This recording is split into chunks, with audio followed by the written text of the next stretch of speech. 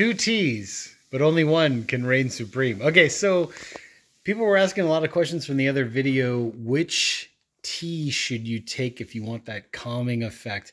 Here's the way I usually do it is I drink chamomile during the day just to calm me through the day. And then at nighttime, I'll drink the sleep tea version just to help with the restful night's sleep. Because this has way more ingredients than this one does. This one's just pure chamomile.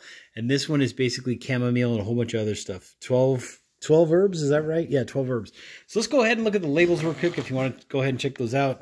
This one, as you can see, is just pure chamomile, right? Ingredients right there. Pure chamomile. So there you go. This one, on the other hand, the sleep tea, has 12 ingredients in it. So there you go. So there's your ingredients right there.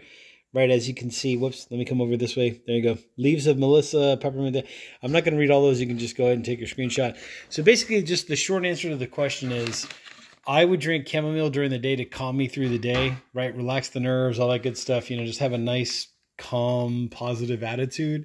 And then I would drink the sleep tea at night to help with a restful night's sleep. So there you go. There's your answer in whatever it was, a minute and a half or less. Anyways, this is what the tea bags look like themselves. You go ahead and drop them in a cup, put 8 ounces of boiling water in, and then let it steep for about 3 to 5 minutes, and you're good to go. The smells are absolutely incredible.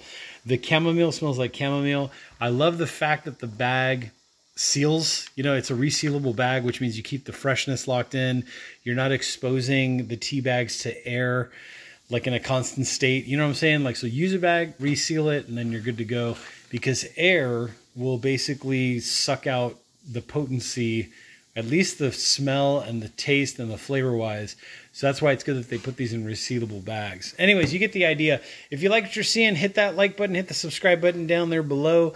If you want, I did put links to these down in the description section, so make sure to check those out. I'm the Old Coot, and I will catch you all on the next exciting video review.